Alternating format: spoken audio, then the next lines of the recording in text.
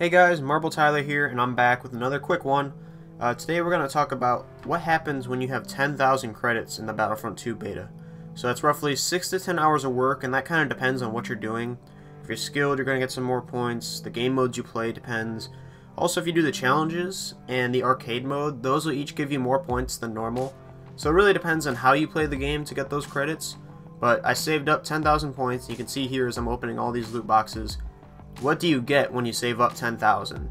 And this is supposed to reflect the final game, so we'll see in the final game if this is going to be a little bit different. But I have some totals here for you. But with 10,000 credits, you're able to purchase 3 of each type of crate.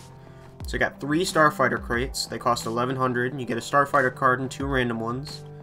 You got 3 Trooper crates, which is also 1,100 credits. It's guaranteed 1 Trooper card and 2 random cards. And then there's the Allegiance crates. Those are 1,000 credits, and they include a Trooper card or a Hero card and 2 random cards. Now, for those of you that don't know, Battlefront 2 does have a loot box system as given by this video, and the whole idea is that this is how the progression in the game is going to work. So you want to get emotes, you want to get some skins if they have skins. I know Ray has at least 1 skin. You want to get more power-ups, if you want better abilities, better weapons, attachments for your weapons. All of that's going to be through the loot box system. And there's going to be some crafting things that you can find, these little crafting parts, so you can personally pick up the things you want if you don't have them in the loot box. I don't know the extent of how that works. I just know that there will be microtransactions with this loot box system, which is very disappointing, because you could buy all these loot boxes and by day 1, right before you even play a game, you could have the best gear, which is very unfortunate. That doesn't mean you're going to be the best player, but that means you're going to have some advantages.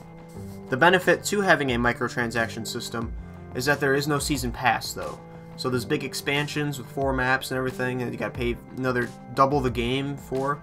That's not gonna happen. So all the DLC's free, all the heroes, the maps, any extra little things they put out, everything's free, which is wonderful.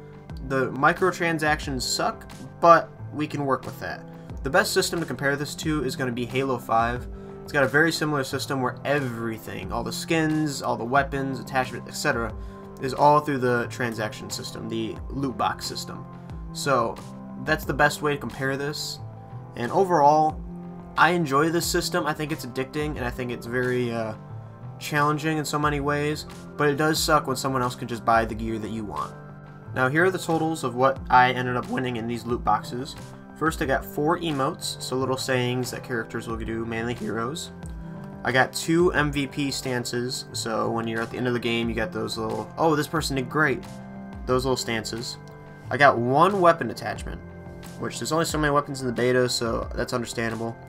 I got 6 starship cards, which are very common, there's a lot of them. I got 10 trooper cards, which there's also a lot of those, there's even more than starship cards, which makes sense. I got 1 hero card, which it is what it is. I would think I would have got more, but oh well. And I also got 30 crafting parts, so little tools I can use to get other star cards that I want, or upgrade stuff, or get attachments that I want. But there you go guys, that's everything you get with 10,000 credits in Battlefront 2's beta.